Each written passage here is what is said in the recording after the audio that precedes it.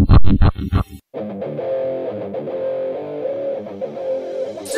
Cool Radio!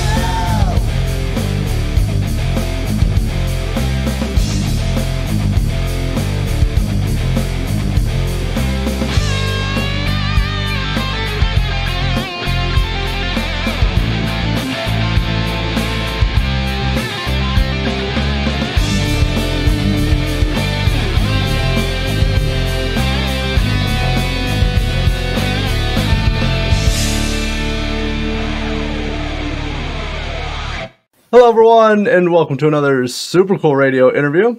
I'm your host, Matthew Thomas. Thank you so much for tuning in. I have some great guests joining me at this time who I'm excited to have on the podcast. Please welcome from Norway, Kardang. Whoa, thank you. It's very nice to have you guys on the podcast. Actually, my first guest from the country of Norway to be on Super Cool Radio. Oh, really? Nice. Cool.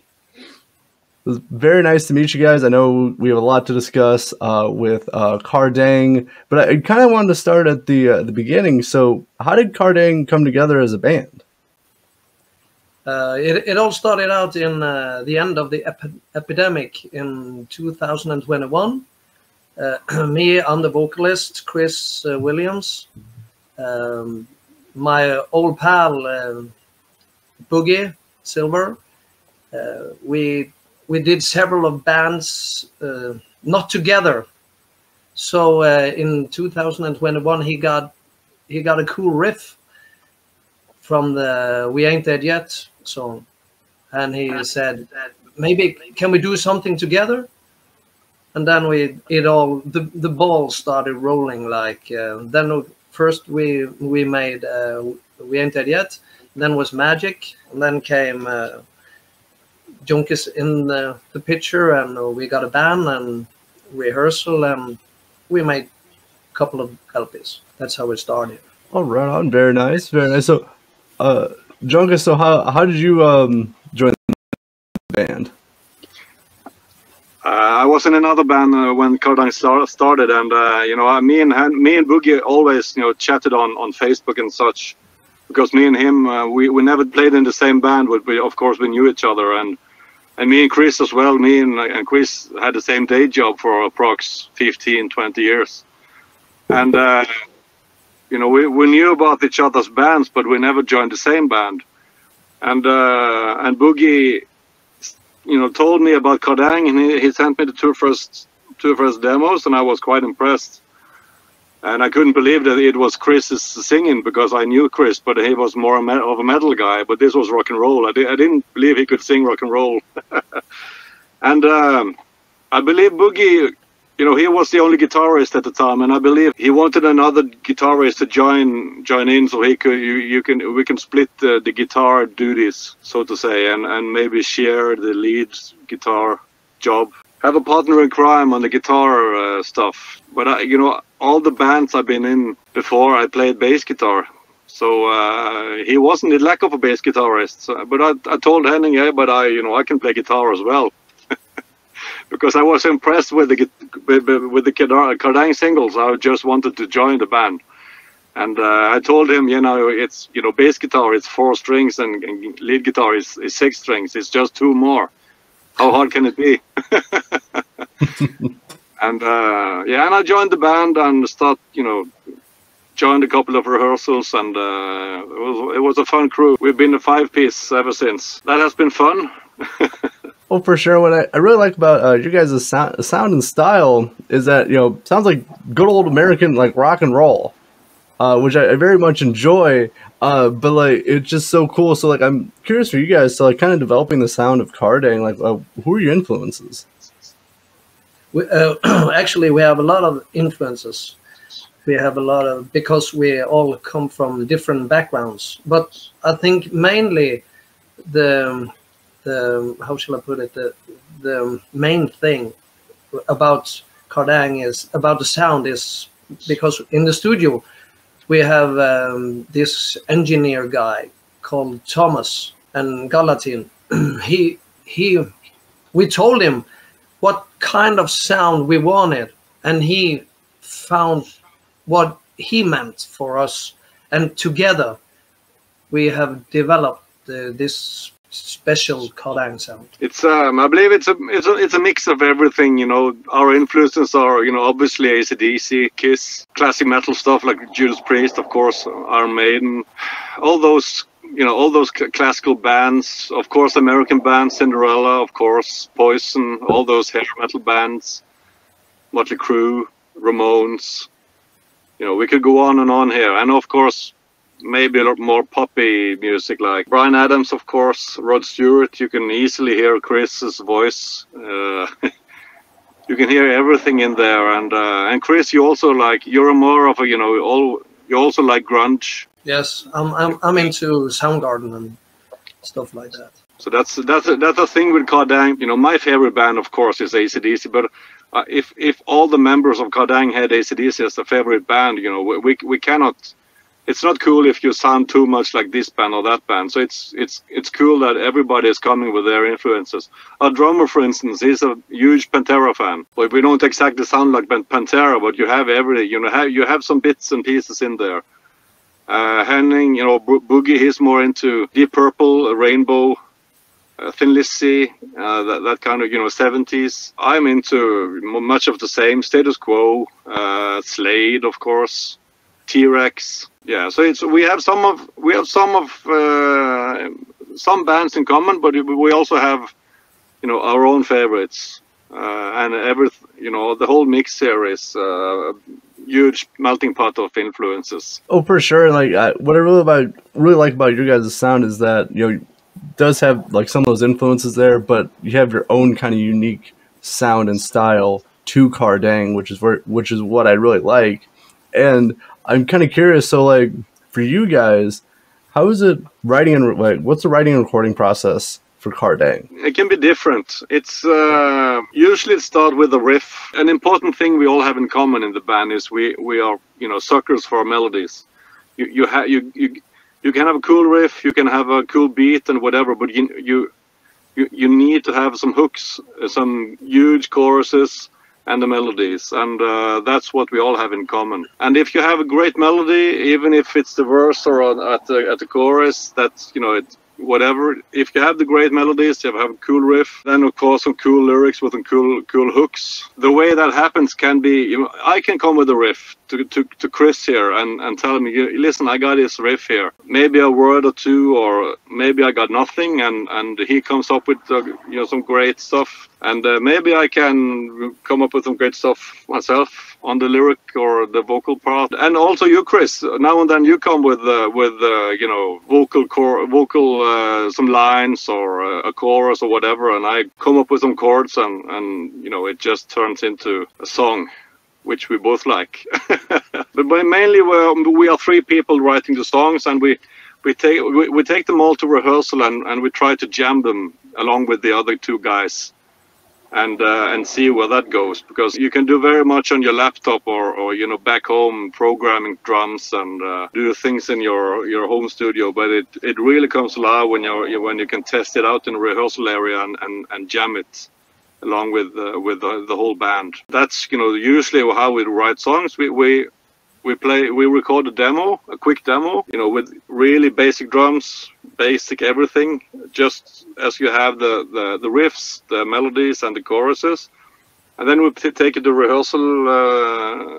our rehearsal area and jam through the song. And yeah, 95% of the time it really develops and you know, kicks along. And then we record this, and then we go back to my home studio and we try to record it the way it sounded at rehearsal. And then we have a pre-production which we take to the studio, and we try to record it that way. For us, that's a real good way to make the songs. Even if me or Chris or whoever wrote or had the ideas for the riffs and the melodies and such, in some way the whole band has joined making the song what it is. For sure. But also, how about your perspective as well? Similar like his, it's we don't have a timeline in the song. It comes with a feeling. When we rehearsal, we sometimes just tear the whole song apart and take it from the start. And other songs, when we just make it, it's first take.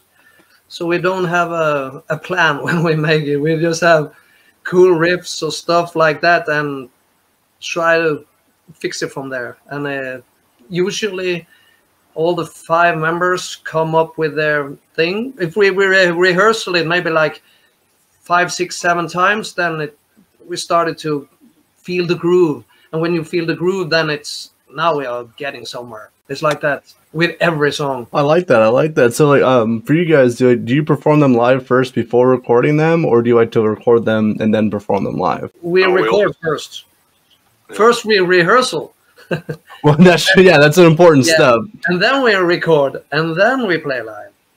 Okay, gotcha. Kind of focus on the live performance side. So, do you guys approach writing and recording differently than like performing live at a show? It's many of the same things because you always need a plan, and we try to come to the studio as prepared as possible, not just to avoid the hours, the rates and the hours ticking, but we like to have a plan.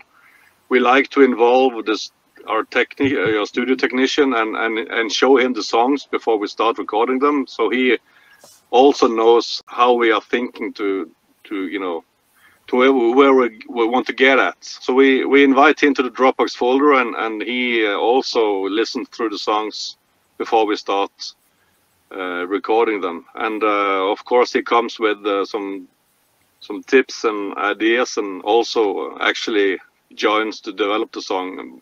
But live we try to be as rehearsed as possible and have the same, if we rehearse a set list before the show, we stick to the set list. We don't fuck around and change songs and so on. We don't have the word by word or choreography, and we don't, we have the songs, and Chris here, he does what he does between the songs, and now and then he just disappears. And the rest of the band just need to keep the live show going until he comes back. The main key elements of the show, we have agreed upon before we start, of course.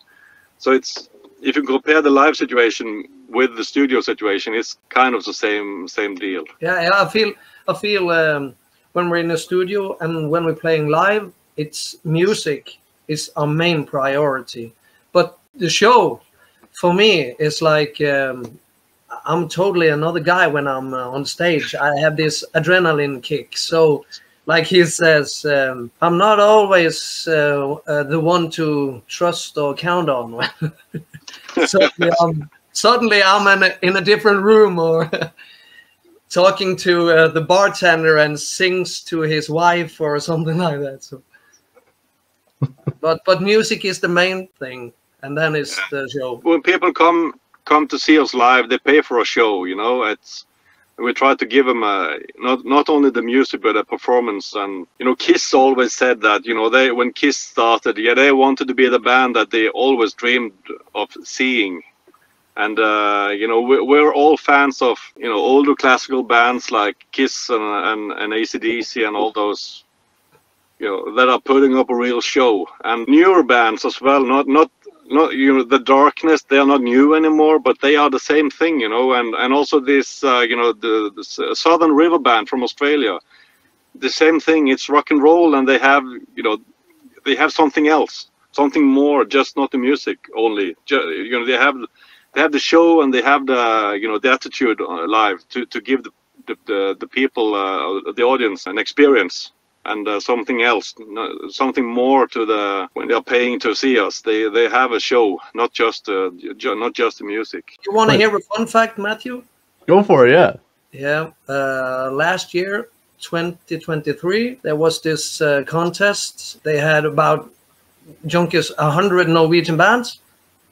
Yeah, I believe so. Yeah, we played for 2021, 2022, 23.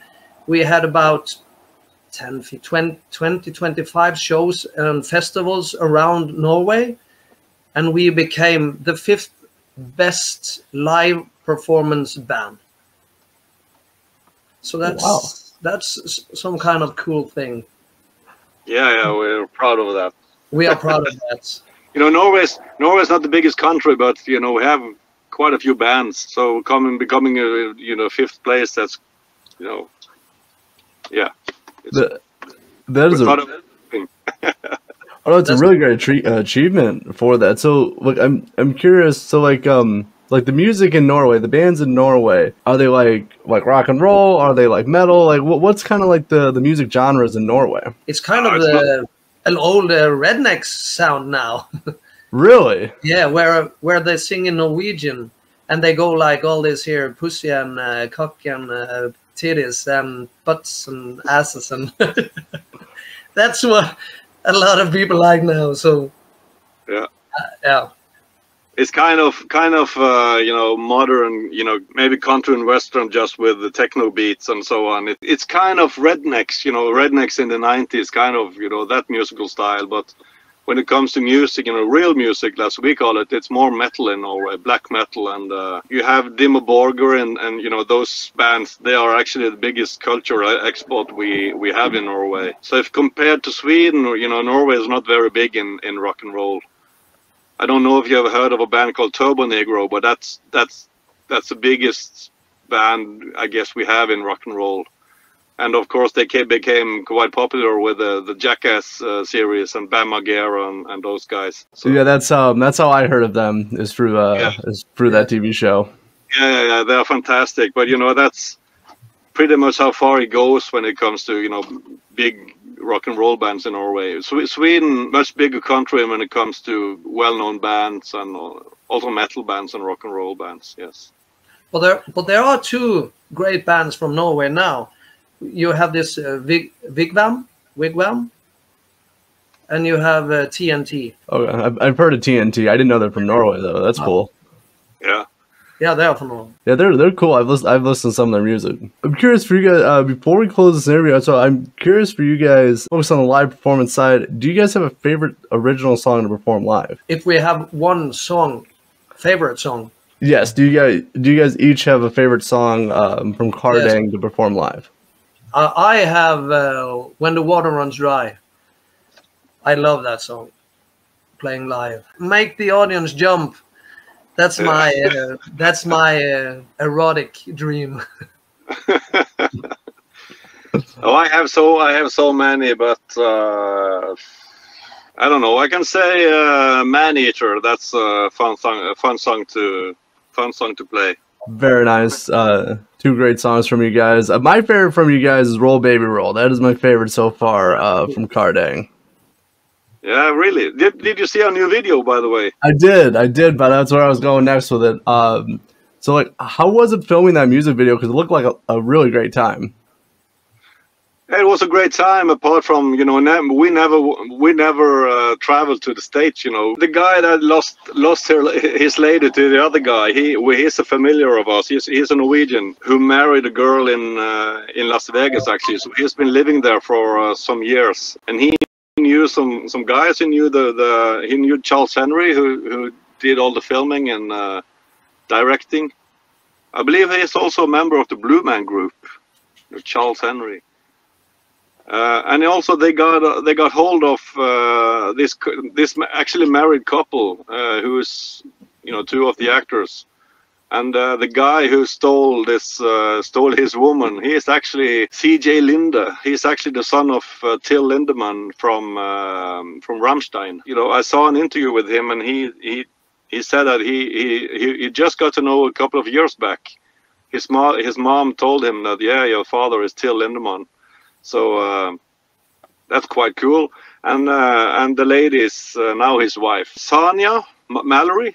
Isn't that her name, Chris? Yeah, I think it's about it. Yeah, Sanja. And they both have quite a lot of followers on Instagram, both of them. So it was very fun to have them on the team, and all the live footage in the video we did back home at the barn of the drummer's barn, and we made it look like we were in Nevada as well, but we weren't. We were back in Norway. But it mixed perfectly into the video. So yeah, we can brag about that. We were in America. We did the shooting. Yeah. Well, very nice. I think it turned out really well. I really liked the whole, the visuals in the music video and, kind of the story with everything. I think it turned out very well. Yeah, thank you. Thank you. I'll leave, if anyone wants to check it out, I'll leave a link for the video in the description of this podcast. But now as we're closing the interview out, so what are the plans for Kardang for the rest of 2024 and into early 2025? 24, we have 3 gigs left, and that's just local. We have 2 gigs in Bergen, which is one of the main cities, not too far from us, and we have some plans in 25. Chris, we're going abroad for the first time actually in the UK. Yeah, first of June at the Call of the Wild Festival. Yeah, in Lincolnshire. Yeah, I don't know how many of the bands you've heard. Michael Monroe, original singer of Hanoi Rocks. He's one of the headliners.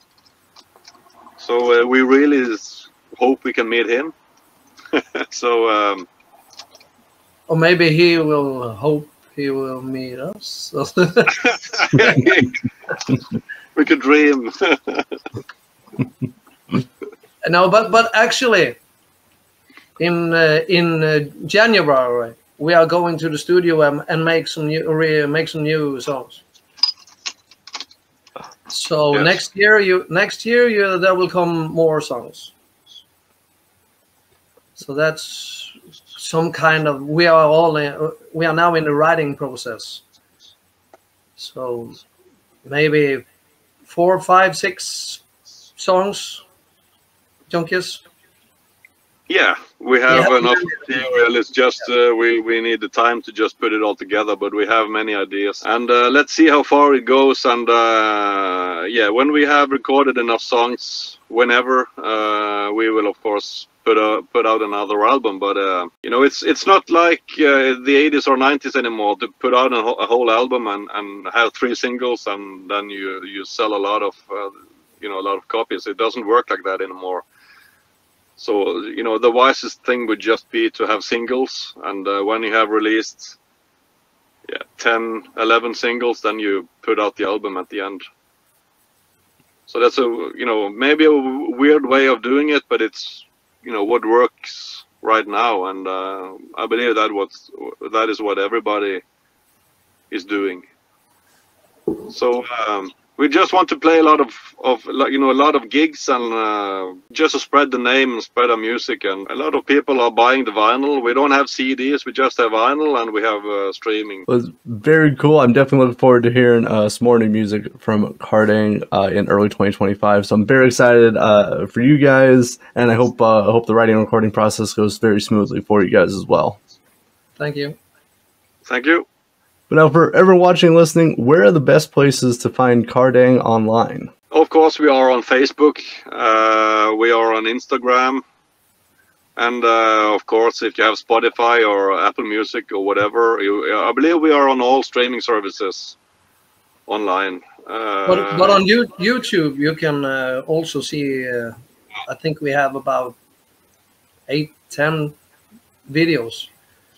So if you want to see us act, then you check out YouTube. Very good. I'll leave some links for Kardang in the description of this podcast. Please check out and support them. But thank you guys so much for stopping by Super Cool Radio. Thank you. Thank you for having us. Hope to see you next year. Hey, I hope so too, because that would be awesome. Cool. Yeah, it would.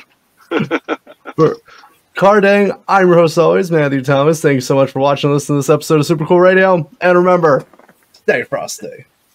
Yeah, cool.